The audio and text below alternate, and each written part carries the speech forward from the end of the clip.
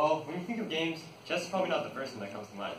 In fact, to you guys, chess is probably just a game that old guys play in the park. And you're kind of right, but that's not all it is.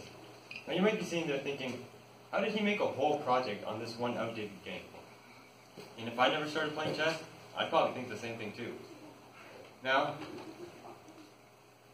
chess might seem like it's just a game that's fun, but I wanted to see what kind of impact it had beyond just being fun. I wanted to see if it helped in terms of mental skills, such as cognition or something along those lines.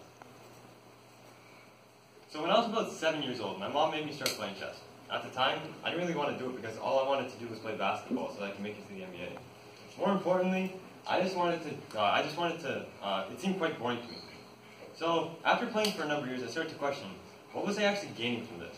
I wasn't sure if my mom wanted me to be a chess hustler as a side job, or if she wanted me to become the next Bobby Fischer. One thing was for sure to me though, we were spending lots of money on classes, and I was stressing out a lot in the actual games. But over time I realized that I was actually getting better in terms of memory and critical thinking. For memorization, I had all my openings down, and I could actually use them in games. And for critical thinking, I could see 6 to 8 moves ahead of what was actually being played on the board. But I wasn't sure if these skills were natural, or if it was developed because of chess. That's why for my SCICAN, I decided to compare these skills of chess players and compare them to those of non-chess players. Nowadays, you could say memory is becoming less dependent on it. I mean, what's the point of memorizing anything when we have great technology that literally does everything for us? But what we tend to overlook is that we need memory for the small things in life. Whether it be remembering names, remembering faces, even remembering how to write. All that requires simple memory. Same goes for critical thinking. What's the point of thinking when you have there's all this great technology and calculators that do everything for us?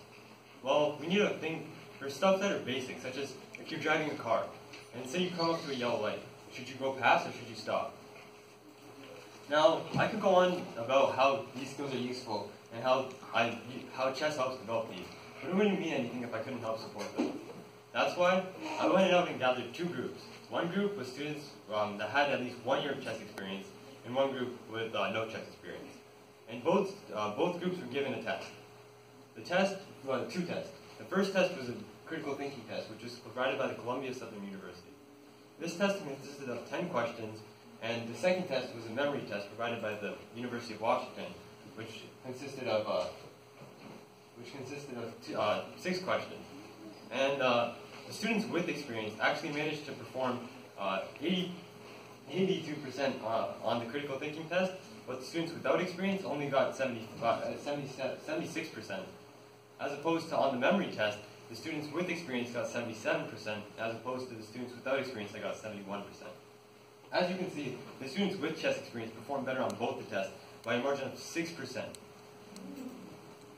Now, if you don't play chess, you should really try it out. I'm not saying that if you start playing, you'll memorize everything, but I know for a fact that over the years, it definitely helped me. To me, it's more than just a game now. It's what truly challenged me and allowed me to open my perspectives. And if you don't take anything out of this presentation, that's fine. But just remember one thing. You have the capability to change your life, all with a simple shift in perspective. Thank you.